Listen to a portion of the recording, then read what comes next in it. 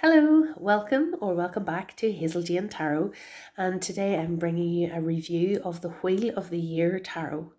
Now this is a mass market deck that's published by Lo Scarabeo, and the little white book is by Maria Carati, and the artwork is by Antonella Platano, who I understand is an Italian comic book artist. So this is a deck that I picked up in my local shop, my local esoteric shop, and it's one that I had seen and been a little bit interested in, but had sort of forgotten about, and then just sort of picked up on a whim.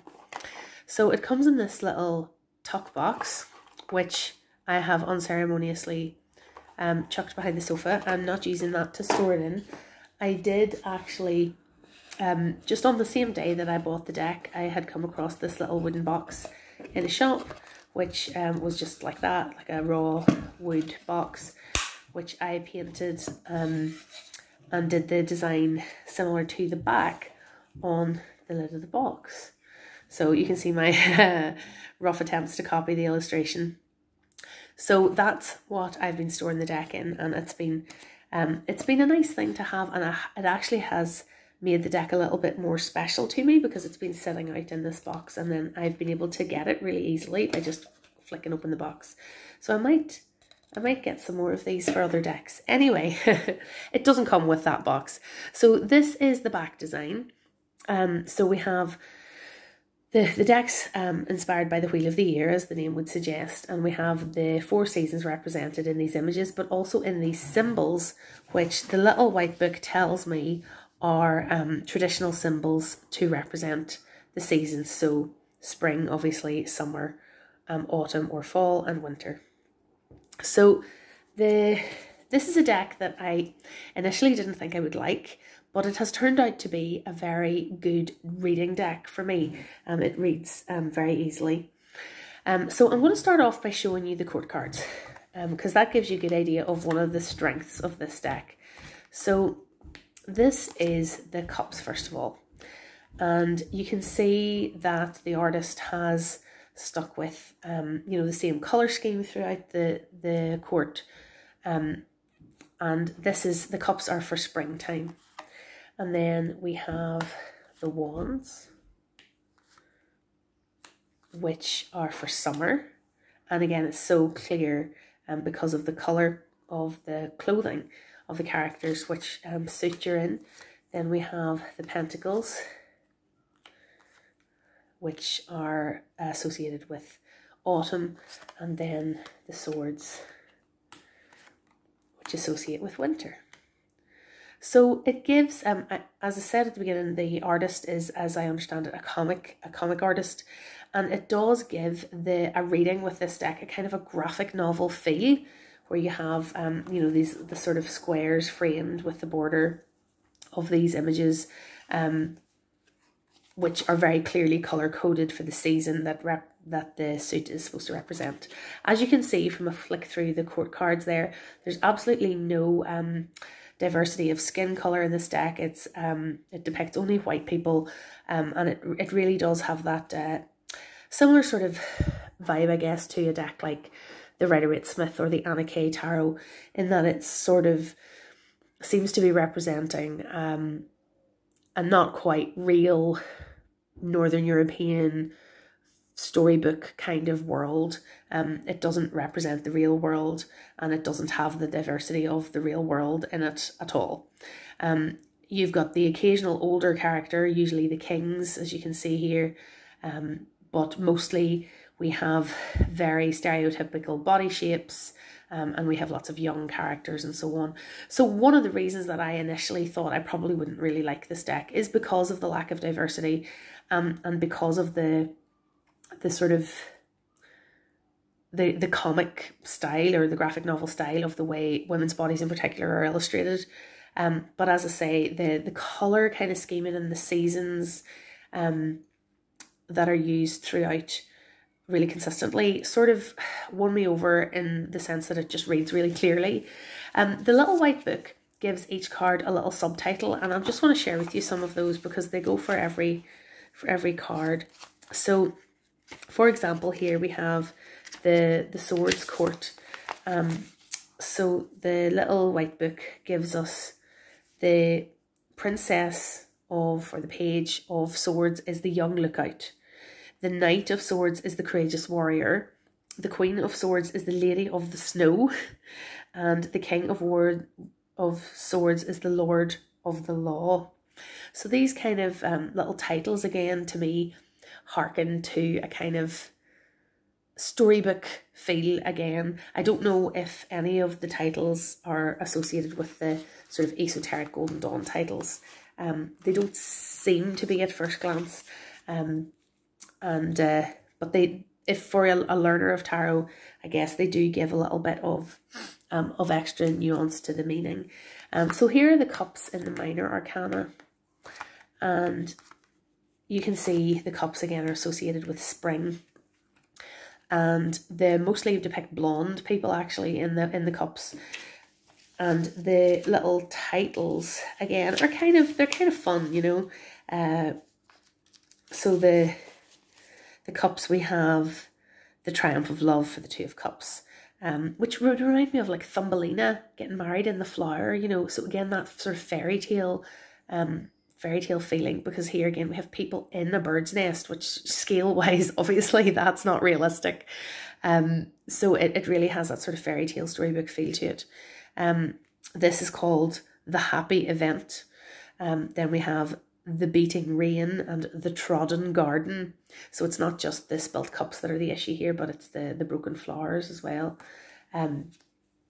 So they are very similar to the Rider-Waite-Smith in terms of the composition of the images and the meanings behind the cards, but they're just, you know, maybe have been given a slightly different spin. So we have 6 is Sweet Nostalgia, the Flight of the Butterfly for the Seven of Cups, which gives it a slightly different angle, but I guess floating away on a butterfly is fairly unrealistic. Like, you know, gazing at the cups filled with different things in the RWS. The Eight of Cups, I think this gives a slightly different feel. It's the sad goodbye. And because of the point of view of the woman in the card, the narrative does seem to be like being left, as opposed to the RWS Eight of Cups, which would focus more just on the person leaving. So that would maybe add a different spin to that card if it came up in a reading, particularly in maybe a love reading or something like that. So that's interesting, maybe, and might put you off if that was very different from how you read the Eight of Cups. And then we have the Nine of Cups, which is a joyful jaunt in the country, according to the title. And then the 10 of Cups. So and again, you know, we have a very stereotypical kind of conventional family in the sense of, you know, they're all, we've got a man and a woman and a child and a pet, and, you know, it's kind of cliched family depiction, which again won't be for everybody in terms of this being a usable deck. So have a look at the swords. We have a few more animal depictions in the swords, which feel a wee bit out of place in the deck overall, because mostly it does depict people in every card. So let's see. So again, Two of Swords, which tends to be more about internal conflict and making a decision. Here we have two people fighting each other inside a nut, which is a bit strange. And again, that could come from a particular fairy tale that I'm not familiar with. I don't know. We have the Two Sharpened Blades as the title. And the little guidebook says, a balanced force, conflicting emotions and thoughts, doubts and decision, quarrelsomeness and hostility. So very similar to a conventional RWS in terms of its little white book meaning, just the depiction is a little bit different, which would maybe introduce a bit more of an element of conflict for me into a reading of that. The Three of Swords is quite different. The title is the Keepers of the Darkness. But the meaning that the writer of the little guidebook is going for is really to do with that sort of mental, not to do with heartbreak so much as mental painful emotions, and being preoccupied with you know, negative thought patterns and ruminations and so on, which that works fine for me. Then the 4, again, is another little animal. The 4 of Swords, we have the long hibernation, which similar meaning, but depicted with an animal. So those are a little bit out of key, I think, with some of the rest of the cards. The 7, interesting, the 7 of Swords, which is the one with in the RWS. I wish I had lifted it to compare. Sorry, the RWS has the guy sneaking off with the swords. And here we have the dangerous enchantress, according to the little subtitle.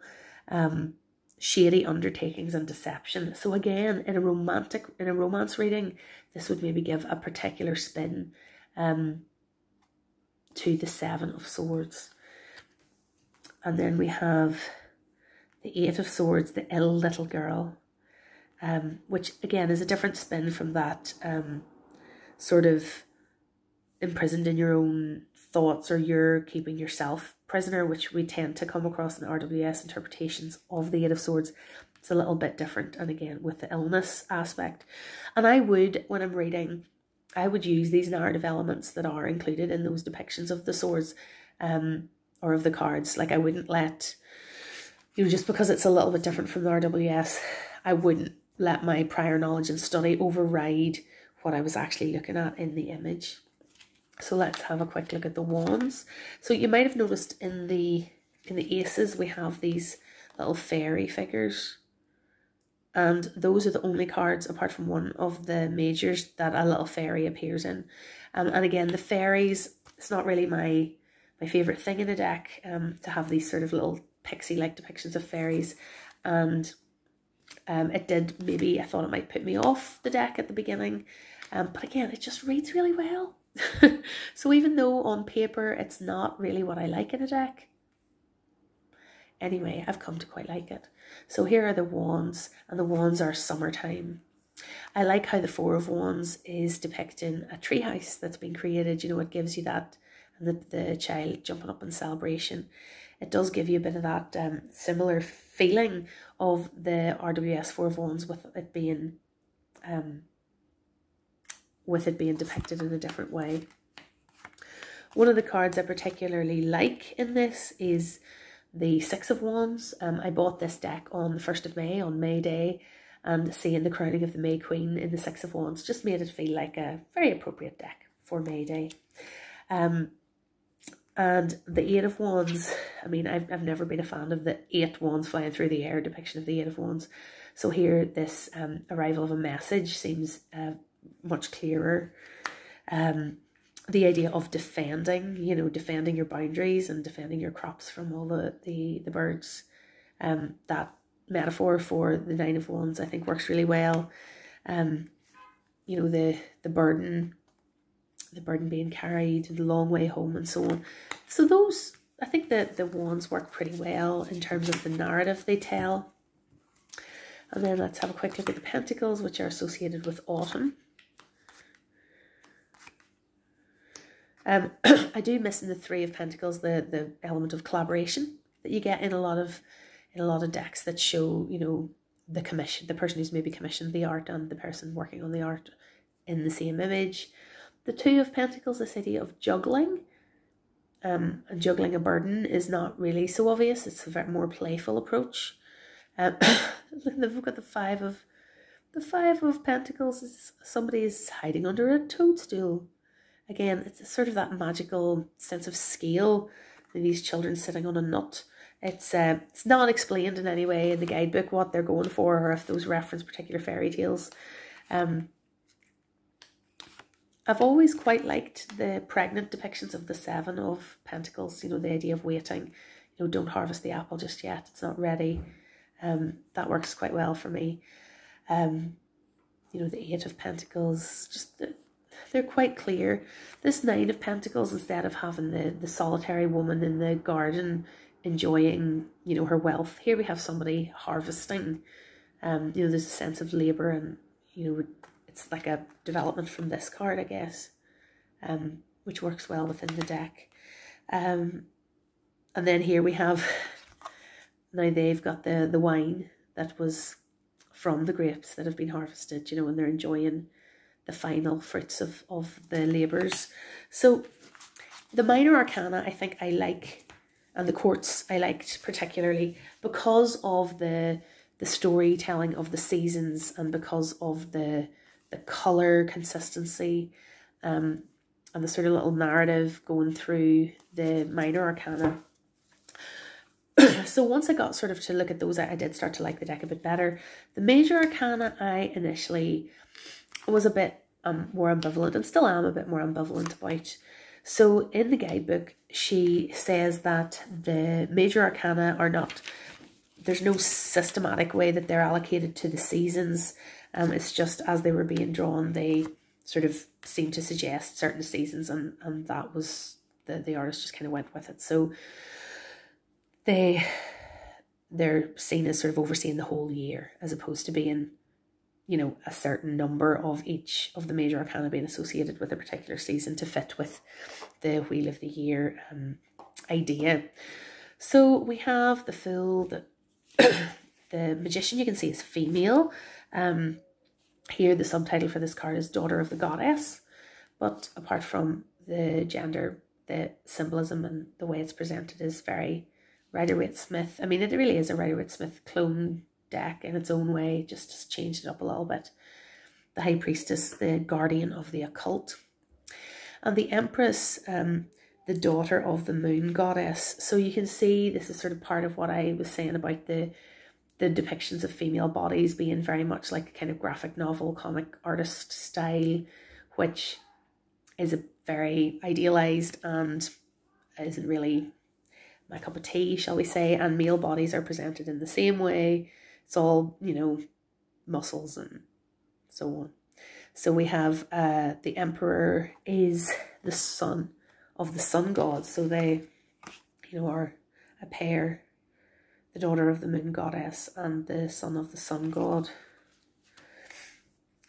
The Hierophant is the man of sound counsel. The Lovers showing a hand fasting. And the Chariot is the brilliant messenger. Then we have Strength, who looks very much like the Emperor. Strength is the young lion. I'm not super keen on this idea of Strength. But I mean, Strength's not my favourite card anyway. It's okay. The Hermit. And then we have the Wheel. So the Wheel, including the idea of the Wheel of the Year very clearly, rather than the Wheel of Fortune, we have the 4 seasons really clearly depicted. And again, in the Justice card, we've got, you know, the winter and the summer, and sort of balance of opposites depicted in that way. The Hanged One, who's coming out of like a chrysalis of ice, which is kind of interesting, and just the very coming of spring here and the sun rays coming down. It's an interesting depiction. Death is the Black Lady, so a female depiction of death. And we have, you know, the wintry scene, but it's very much, to me, evocative of Samhain, you know, with the bonfire and the pumpkins and the potentially moon in eclipse there. Temperance, one of the cards that I really didn't like and still don't really like in the deck is, you know, Temperance as a little fairy, the water fairy. And the pouring is just so clearly like just pouring. I really like depictions of Temperance where you have that sort of magical pouring where it doesn't seem, it breaks the laws of physics that you could be pouring water from one jug to the other in this way. Anyway, so that's not my favourite. And again, you see the thawing of the winter into spring. The Devil is called here the Diabolical Rose. So, yeah, you see what I mean about the bodies. The Tower, the Star, the Moon, the Sun. And then we have Judgment and the World is from the box. And again, very similar to the Wheel of the Year. showing the 4 seasons. So yeah, the major arcana I don't enjoy as much in this deck as I enjoyed the sort of narrative cards in the minor arcana. But that's kind of quite often the way I feel about tarot decks, actually. So in terms of card stock, it's quite a bendy card. So it's Lo Scarabeo mass market deck. Some people might find it a wee bit thin. I like it. Let me see if I can do this.